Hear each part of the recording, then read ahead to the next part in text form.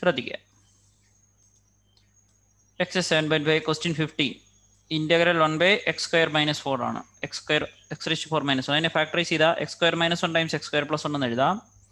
വീണ്ടും x square minus 1 x plus 1 times x minus 1 എന്ന് എഴുതാം. അപ്പോൾ സിംപ്ലിഫൈ ചെയ്യുമ്പോൾ a by x plus 1 b by x minus 1 cx plus d by x square plus 1 എന്ന് എഴുതാം. എന്തുകൊണ്ടാണ്? ഇതൊരു സെക്കൻഡ് ഡിഗ്രി ഇക്വേഷൻ ആണ്. ഇനി എൻറ്റയർ ടൈമിനെ ഏത് വെച്ച് മൾട്ടിപ്ലൈ ചെയ്യുക? ഈ കാണുന്ന നമ്മുടെ എൻറ്റയർ ടൈമിനെ ഈ ലെഫ്റ്റ് സൈഡിലുള്ള x plus 1 times x minus 1 times x square plus 1 വെച്ച് എന്ത് ചെയ്യുക? മൾട്ടിപ്ലൈ ചെയ്യുക. ആദ്യ ടൈമിന് ഏത് ക്യാൻസൽ ആയി പോകും? x plus 1 ക്യാൻസൽ ആയി പോകും. രണ്ടാമത്തെ ടൈമിന് ഏത് ക്യാൻസൽ ആകും? x minus 1 ക്യാൻസൽ ആയി പോകും. കറക്റ്റ് അല്ലേ? അപ്പോൾ അതായത് ഫസ്റ്റ് ടൈമിന് നമ്മൾ സിംപ്ലിഫൈ ചെയ്യുമ്പോഴത്തേക്ക് ഏതാണ്? x plus 1 കട്ടായി പോകും. പിന്നെ റിമെയിൻ ചെയ്യുന്നത് ഏതായിരിക്കും? ഓക്കെ, ബ്ലൂ കട്ടായി പോകും. ഈ രണ്ടെണ്ണം ആയിരിക്കും എന്ത് ചെയ്യുന്നത്? റിമെയിൻ ചെയ്യുന്നത്. രണ്ടാമത്തെ ടൈം വരുമ്പോഴത്തേക്കും ശ്രദ്ധിക്കുക, ഈ ഗ്രീൻ x minus 1 കട്ട് ചെയ്ത് പോകും. അതൊഴികെ ബാക്കി രണ്ട് ടൈം എന്ത് ചെയ്യും? റിമെയിൻ ചെയ്യും. ഈ മൂന്നാമത്തെ കേസ് എത്തുമ്പോൾ x square plus 1 കട്ട് ചെയ്ത് പോകും. പിന്നെ ബാക്കിയുള്ള രണ്ടെണ്ണം എന്ത് ചെയ്യും? റിമെയിൻ ചെയ്യും. അങ്ങനെ നമ്മൾ 1 is equal to a times x minus 1 times x square plus 1 b times x plus 1 times x square plus 1 cx plus t times x square minus 1 എന്ന് എഴുതും. ഇതങ്ങ് എന്ത് ചെയ്യുക? ഒന്നെങ്കിൽ നമുക്കിവിടെ വാല്യൂ കൊടുത്ത് ചെയ്യാം. ഓക്കെ, അല്ലെന്നുണ്ടെങ്കിൽ കോഎഫിഷ്യന്റ് എന്ത് ചെയ്യാം? ഇക്വേറ്റ് ചെയ്തിട്ട് നമുക്ക് ചെയ്യാം. ഓക്കെ, കാരണം ഇവിടെ വാല്യൂ x 1 എന്ന് കൊടുക്കുകയാണെങ്കിൽ അഡ്വാൻറ്റേജ് എന്താണ്? രണ്ട് ടൈം ക്യാൻസൽ ആയി പോകും. അതിന് കറസ്പോണ്ടിങ് ആയിട്ട് നമുക്ക്, അതായത് ഇവിടെ ചെയ്തിരിക്കുന്നതെന്ന് പറഞ്ഞു കഴിഞ്ഞാൽ 1 is equal to a times foil ചെയ്തു, b ടൈംസ് ഫോയിൽ ചെയ്തു, c ടൈംസ് ഫോയിൽ ചെയ്തു, എന്നിട്ട് എല്ലാ എക്സ് ക്യൂബ് ടൈം എടുത്തെഴുതി, എല്ലാ എക്സ് സ്ക്വയർ ടൈം എടുത്തെഴുതി, എല്ലാ എക്സ് ടൈം എടുത്തെഴുതി. ഇത് കുറച്ച് എന്താണ്? ലെങ്തിയാണ്. ഇതേതാണ്? ഇതൊരു മെത്തേഡാണ്. ഓക്കെ, അല്പം കൂടെ ഡിഫറെൻ്റ് ആയിട്ടുള്ള വേറെ മെത്തേഡുണ്ട്. ഇത് വെച്ചിട്ട് നമ്മൾ എയുടെയും ബിയുടെയും സിയുടെയും എന്ത് ചെയ്യുന്നു? വാല്യൂ കിട്ടുന്നു. Okay, equating the coefficient of X cube എന്ന് പറയുന്നത് എത്ര വരും? A plus B plus C എത്ര കിട്ടും? ഇവിടെ എക്സ് ക്യൂബിൻ്റെ ടൈം ഇല്ല, 0 വരും. എക്സ് സ്ക്വയറിൻ്റെ ടൈം 0 ആണ്, എക്സിൻ്റെ ടൈം 0 ആണ്. ഓക്കെ, ഇത് കുറച്ച് എന്താണ്? ലെങ്തിയാണ്. ഓക്കെ, ഇതിന് പകരം എന്ത് ചെയ്യാൻ പറ്റും? വേറൊരു മെത്തേഡ് ഉള്ളത് എന്ന് പറയുന്നത് എന്താണ്? ഈ ഒരു ഇക്വേഷൻ അങ്ങ് എടുക്കുക. നമുക്ക് കുറച്ച് ടൈമിനെ എന്ത് ചെയ്യാം? എലിമിനേറ്റ് ചെയ്യാം. എന്താണ്? Puttu X equal to 1. X equal to 1 എന്നിട്ട് കൊടുത്താൽ 1 is equal to A times 0 ആയിക്കോളും, പ്ലസ് ബി ടൈംസ് എത്ര കിട്ടും? 2 times 2 plus C X plus D times 0 വരും. ഓക്കെ, ഈ ഒരു ടൈമും ക്യാൻസൽ ചെയ്യും, ഈ ഒരു ടൈമും ക്യാൻസൽ ചെയ്തു പോകും. സോ അതിന് കറസ്പോണ്ടിങ് വിയുടെ വാല്യൂ എത്ര കിട്ടും? 1/4. ഇതാണ് മച്ച് ഈസിയർ. എന്തുകൊണ്ടാണ് 1 എന്ന് സ്പെസിഫിക്കലി ഇട്ടത്? ഈ ഒരു ടൈമും ക്യാൻസൽ ആയി പോകുന്നതിന് വേണ്ടി. അടുത്ത നെക്സ്റ്റ് സ്റ്റെപ്പ് എന്താണ്? Puttu X equal to -1. -1 എന്നിട്ട് കഴിഞ്ഞാൽ എന്താ സംഭവിക്കും? 1 is equal to A times എത്ര കിട്ടും? -2 ടൈംസ് 2 പ്ലസ് ബി ടൈംസ് ഒരു 0 വരും, C X plus D times എത്ര കിട്ടും? ഒരു 0യും വരും. ഈ ടൈം 0, ഈ ടൈം 0. അതിന് കറസ്പോണ്ടിങ് ആയിട്ട് ബിയുടെ വാല്യൂ എത്ര കിട്ടും? -1/4 കിട്ടും. ഓക്കെ, ഇങ്ങനെ നമുക്ക് രണ്ട് വാല്യൂ കിട്ടി. ഇങ്ങനെ രണ്ട് വാല്യൂ കിട്ടിക്കഴിഞ്ഞാൽ ബാക്കിയുള്ള നമുക്ക് ഈസി ആയിട്ട് എന്ത് ചെയ്യാം?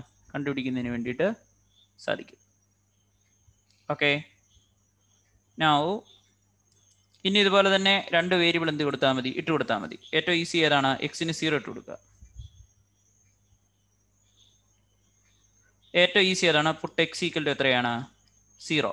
എക്സിന് വേണ്ടി 0 ഇട്ട് എത്തിച്ചാൽ 1 is equal to A times എത്ര കിട്ടും? -1 plus B times 1 plus D times എത്ര കിട്ടും? -1. Okay, sorry. ഓക്കെ, ഇവിടെ ചെറിയൊരു മിസ്സിംഗ് ഉണ്ട്. കാരണം എ ഇവിടെ ബി എന്നാണ് ഞാൻ എഴുതിയിരിക്കുന്നത്, ബി അല്ല. പിന്നെ എത്രയാണ്? A equal to -1/4. A equal to -1/4. കാരണം എന്തുകൊണ്ടാണ്? ഇത് ക്യാൻസൽ ആയി പോകുന്നു. എയുടെ വാല്യൂ ആണ് -1/4 കിട്ടിയത്. അടുത്ത എനിക്ക് എങ്ങനെയും ഒരു വേരിയബിളിനെ എലിമിനേറ്റ് ചെയ്യാൻ ഏറ്റവും ബെസ്റ്റ് മാർഗ്ഗം എന്താണ്? എക്സ് 0 എന്ന് കൊടുത്താൽ എന്താണ്? സി എന്നുള്ള ടൈം അങ്ങ് പൊക്കോളും. So D times -1. പിന്നെ നമ്മൾ എന്ത് ചെയ്യുക? സിംപ്ലിഫൈ ചെയ്യുക. 1 ഈസ് ഈക്വൽ ടു എയുടെ സ്ഥാനത്ത് എത്ര കിട്ടും?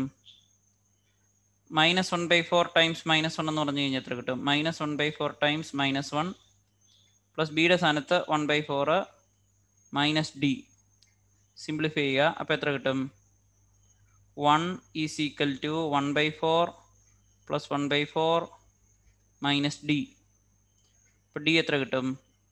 1/2. 1/4 പ്ലസ് 1/4 2/4 1/2 കിട്ടും. 1/2 minus 1 which is equal to -1/2. അതിന് കറസ്പോണ്ടിങ് ഡിയുടെ വാല്യൂ എത്ര കിട്ടും?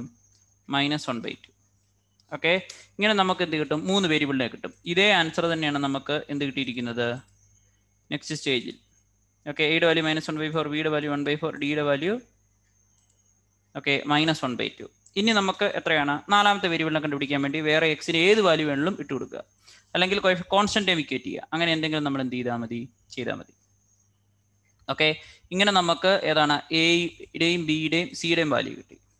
ഓക്കെ, ഇനി അടുത്തത് എന്താണ്? ഇനി ഒരെണ്ണം കൂടെ കണ്ടുപിടിക്കണം. അപ്പം നമുക്ക് പ്രീവിയസ് സ്റ്റെപ്പിൽ നിന്ന് തന്നെ നമുക്ക് എയുടെ വാല്യൂ കിട്ടി, എയുടെ വാല്യൂ കിട്ടി, ബിയുടെ വാല്യൂ കിട്ടി, ഡിയുടെ വാല്യൂ. ഇനി സിയുടെ വാല്യൂ എങ്ങനെ കണ്ടുപിടിക്കും? ഈ ഒരു ഇക്വേഷൻ എടുക്കുക, equate constant time. Okay, constant ടൈമിനെ equate ചെയ്യുകയാണെങ്കിൽ ലെഫ്റ്റ് സൈഡിലെ കോൺസ്റ്റന്റ് ടൈം എത്രയായിരിക്കും? 1 ആയിരിക്കും. റൈറ്റ് സൈഡിലെ കോൺസ്റ്റന്റ് ടൈം -a ആയിരിക്കും. പിന്നെയുള്ള നെക്സ്റ്റ് കോൺസ്റ്റന്റ് ടൈം എന്ന് പറയുന്നത് എത്രയായിരിക്കും? b ആയിരിക്കും. ലാസ്റ്റിലെ കോൺസ്റ്റന്റ് ടൈം എന്ന് പറയുന്നത് എത്രയായിരിക്കും? -d ആയിരിക്കും. ഓക്കെ, അവിടെ നമുക്ക് സി ഉള്ളൊരെണ്ണം വേണം. കാരണം സി ഉള്ളൊരെണ്ണം കിട്ടിയാലേ നമുക്ക് കാര്യമുള്ളൂ. കാരണം നമുക്ക് ഇനി കിട്ടേണ്ട ഏതാണ്? സി ആണ്. അപ്പോൾ സി ഉള്ള ഒരു ടേം എന്ത് ചെയ്യുക? ഇക്വേറ്റ് ചെയ്യുക. സി ഉള്ള ടേം എന്ന് പറയുന്നത് x³ ഏതാണ്? Coefficient. Equate coefficient of x³. Equate coefficient of